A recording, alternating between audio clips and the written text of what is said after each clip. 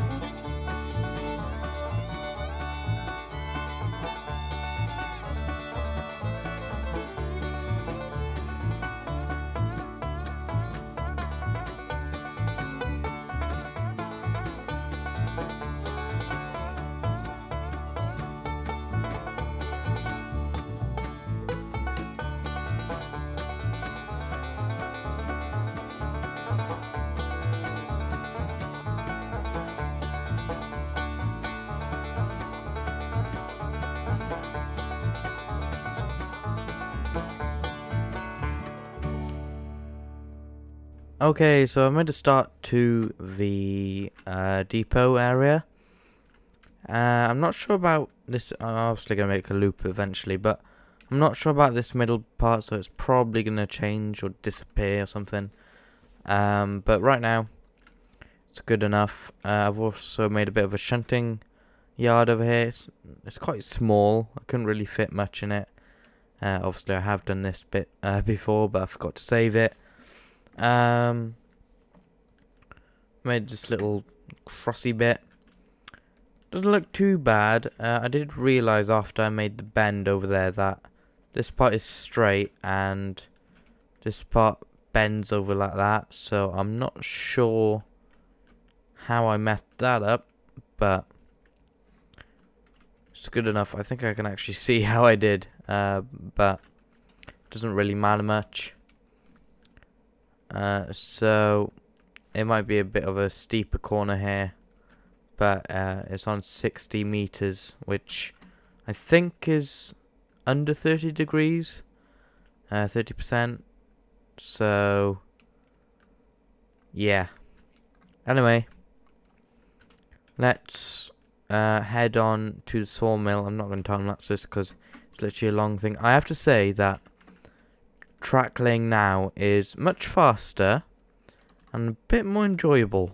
I wouldn't say I'd want to do it all the time though, but this place is obviously going to change up. We're probably going to swap this area out here to make it more efficient, so we can go more fast and stuff.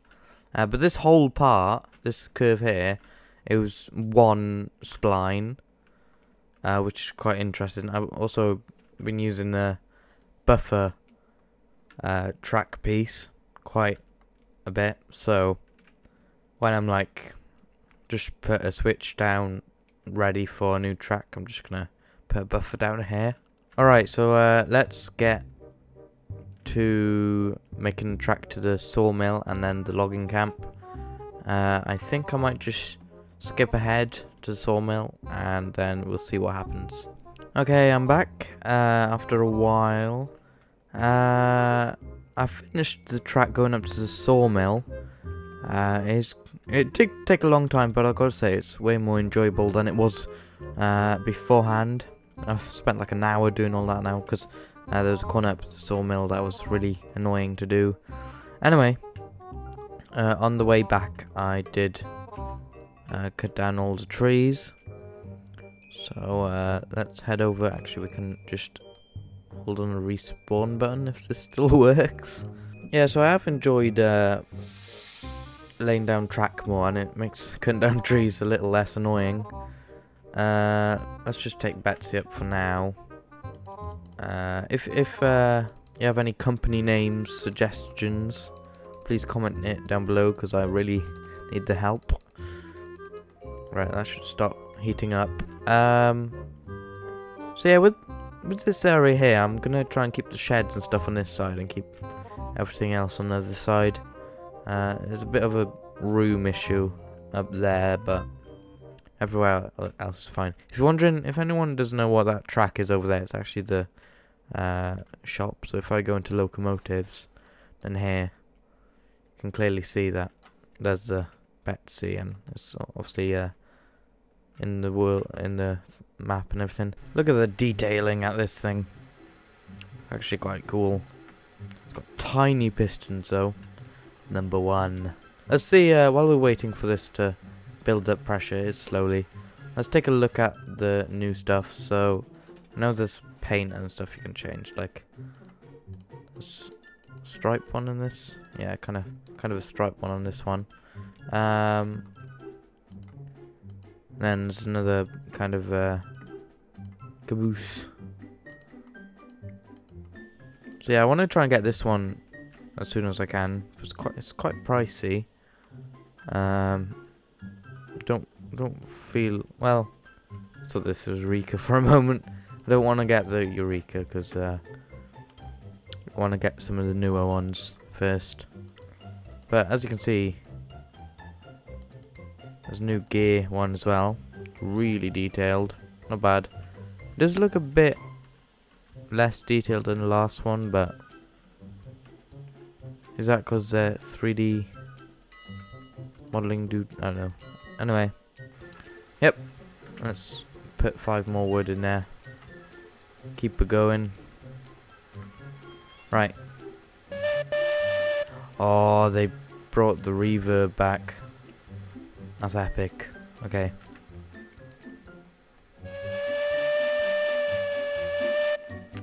That's really cool. Okay. Let's start moving then. I haven't actually checked any of the switches, so hopefully we're cleared to go. This could be fun. I think I'm going to end the episode here. Once we get to Sawmill, I'm going to end the episode there. Because... well, simply, I've been doing this like for 2 hours now. So might record another one straight after this, but it's plenty of content to start off with, seeing as I don't know how the video is going to do. But please comment down below what you think the company name should be. I wish that was like lined up right. Yeah, the switches are spring loaded now as well, so that's cool. When I was chopping down the trees, I did realise that the game looks really nice now.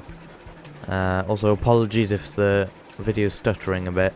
It's not your Wi-Fi, or maybe it is partly, but this game, well, before the last updates, I didn't like to run with OBS very well, especially with Railroads Extended on. Might just be my PC, but we're nearly there, slightly. Wish I could show you the Railroads Extended, online extended map right now. As you can see, it's really smooth. I wouldn't have been able to make track this smooth before. We are going... I know the speed limiter's not off right now. I still haven't removed the limiter, but I think it's some physics issue. Oh, I love the reverb. It's amazing. So yeah, I think I'll be able to progress okay now that track laying is so much easier. Oh, we can see some stuff coming up. I've been watching Con Gaming and Cosmo, no, not Cosmo, Heist, doing a new series on it. That corner's quite sharp there, if you can see it. So I'm gonna have to probably change that eventually. Right, let's slow down here. Not sure where we're gonna go. This way then. So yeah, I struggled on this part quite. I couldn't get that curve good enough, so I'm not sure how that's gonna do with trailers, with cars. So yeah, I'm gonna get out in a moment and show you what I've done. It's gonna change in the future, most likely. I might get more lanes up and stuff, but I have kind of gone with Con Gaming's layout here. Just was a couple of twists, so I doubt it's really close, but I have like kind of put switches in a general area. I think we can loop around back here. That might be a bit tight for the cars though, this track here, but I think it's okay. This here is obviously going to go to the sawmill. No, this is the sawmill. This obviously is going to go to the logging camp over here. But I'm pretty happy with this. I did struggle to get these lined up, so this one was easier, but that one over there, it was a bit off. So yeah. What I did was put switch on one end and try and get it as aligned as I could, and put a switch on another end, do the same thing, and then put cross pieces here and over there and put a track over. But as you can see, this was the tricky part. This is why it takes so long, I feel. Because I tried to put a switch up there, it was too tight. I've been using the circle mode and like adjusting things like mad.